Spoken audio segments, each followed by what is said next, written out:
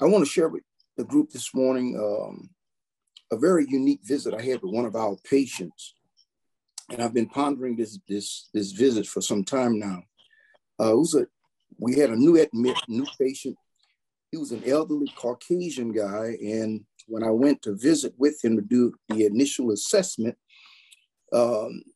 he was home alone, and their house had been recently flooded by a flood situation that we had in the area, and the house was under repair. So he was living in this trailer. I went up to the door and I knocked on the door, and he said, "Come in." And when I opened the door, I just sort of peeped in before just walking in on him. And when he looked up and saw my face, the gentleman became startled, almost as if he saw a ghost. So I went on in and I shared with him and who I was and everything, and introduced myself and being from Canon Hospice, and to let him know that we were there, to help him and his family and to support them in whatever way that we possibly could. And the whole while I was there speaking with the guy, he never did look up at me until the first time when I first walked in, he looked at me. But after that, he never looked at me again. And he never really fully answered me. He always answered me with a grunt of some sort. And so I recognized at the time the fellow was feeling very uncomfortable with me being there. So I decided that I would go on and I would leave. And of course, when I left, I decided at that point too that would be a declined visit. Because the fellow seemed very uncomfortable about me visiting with him and being there. And of course, like I said, he was home alone. And usually when I go to visit with our patients and they're like that, in that state, home alone, and they're somewhat, semi-bedbound, I usually don't stay long anyway. I'll let them know I'll come back at another time when someone else is there. So 3 weeks later, I found myself back in this fellow's driveway, knocking on his door. And I kept asking myself, why am I here? What am I doing this for? This fellow is uncomfortable with me. He doesn't really want me here. So I knocked again, same thing, scenario went over. He said, "Come in." I went in, the same thing. He looked at me and dropped his head and did not look at me again, and would barely answer any of the questions I would ask him. And so I left again, and I decided again, I said, well, no, this is definitely a decline. I'm not coming back here anymore. Well, behold, 3 weeks later, I found myself back again. And I'm asking myself, what am I doing here? Why am I doing this? It's obvious that this guy does not want me here. The same scenario took place again when I went into the trailer. It was the same thing. He wouldn't look at me and wouldn't talk. He would just do these little grunt things, and I would ask him questions. So I left again. I said, definitely, it's the third time. This is definitely a decline. 3 weeks later, I found myself back again. This time they had moved into the house, and his wife was there this time. His wife was a very gentle, kind, and welcoming and inviting person. I enjoyed talking with her, and she enjoyed talking with me.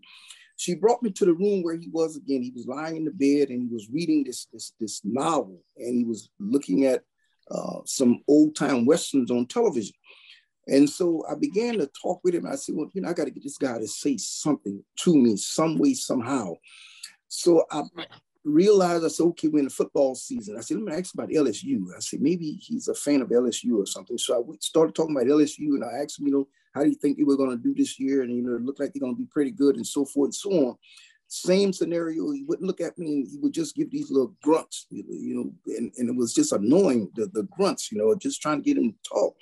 So I told him, I said, well, Louisiana's a sportsman paradise. I said, I see you have a pond right here in the backyard. I said, do you ever go out and just cast out? I say, the weather's real beautiful. I say, you ought to just have someone to roll you out in a wheelchair and just sit out in the weather. And of course, the same old scenario. So I asked him about his novel. I said, what's the novel you're reading? And so he just turned the novel over for me to read it, the name of it for myself on the back of it. And so I did. And so I asked him about the Westerns. I said, well, I see you enjoy looking at the old time Westerns. I said, so do I. I said, I think they're great. And he didn't say much at all at that time again. So I found myself back there again and talking with him again that particular time. Finally, when I left that time and I was getting ready to leave, he spoke to me and he said, hey, wait a minute. He said, what did you say your name is again? I said, my name is Brother Dale. He said, well, Brother Dale, he said, let me tell you something. He said, you are welcome back to my house at any time. So I've been baffled about that for some time now. I'm not sure what really took place, what that was really all about. But once again, I do know the hand of God was in it, and I thank God for it and for the experience. And I do hope that I'm just calling Mr. Alexander. Mr. Alexander really received something very valuable for him out of that experience. And I just want to say in closing, someone once said that I'd rather see a sermon than hear one any day. And I went back and I pondered through Psalms 119, 133. But David prayed and lifted up his voice and he said to the Lord, he said, order my steps in your word and let not any iniquity have dominion over me. The word of God also says, though we walk, it is not in us to direct our own steps. And then I went back and I looked at a song, and the songwriter said, lead me and guide me, O Lord, for if you lead me, I will not go astray. The Lord ordered all of our steps a long time ago. He called us to do what we do, even before we were in our mother's womb. And Jesus says to each of us, I have ordered your steps. I will keep your way. I will be a light unto your path and a lamp unto your feet. I will hold you up. I will still the waters. I will quiet the wind and the storms. I will fight your battles, and I will keep you from falling.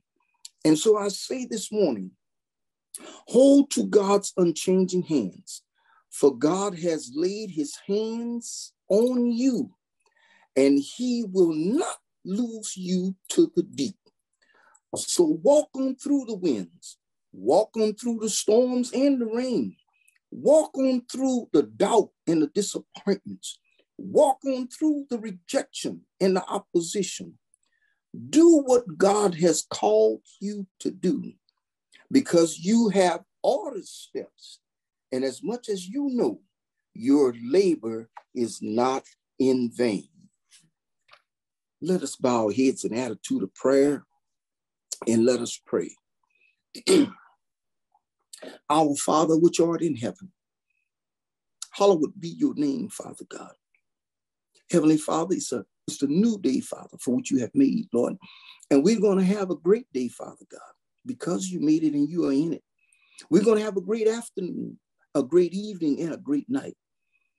And Father, we thank you for who you are, for all that you have done, for all that you're going to do in our lives, Father. For surely, Father God, you have been so good to us. Thank you for our fellowship and our time of sharing here together this morning with each other, Father. Thank you for your peace of mind, Lord, and thank you for your joy of heart. And Heavenly Father, every day is a holy day, a good day, just because you made it and that you dwell in it. And help us to walk by your faith and not by our sight, Heavenly Father. Order our steps in your word, Father. Lead and guide us, Lord, every day. Send your blessings and your blessed anointing, Lord, that you be glorified on earth as you are in heaven. Bless and lift up our Canon family, Lord. Lead us in your way, always fighting, Father, for what is right, for what is good, for what is acceptable in your sight. Bless our world leaders, Lord. Help them to lead and to walk, Lord, as you are a light unto their path, Father God. Bless our sick and bereaved, Father God. Give them the precious ministry of your healing and your precious spirit. Give them, Father God, a brighter day. Lord, this is our prayers we pray in the mighty name of your blessed darling Son, Jesus the Christ, and we say, amen.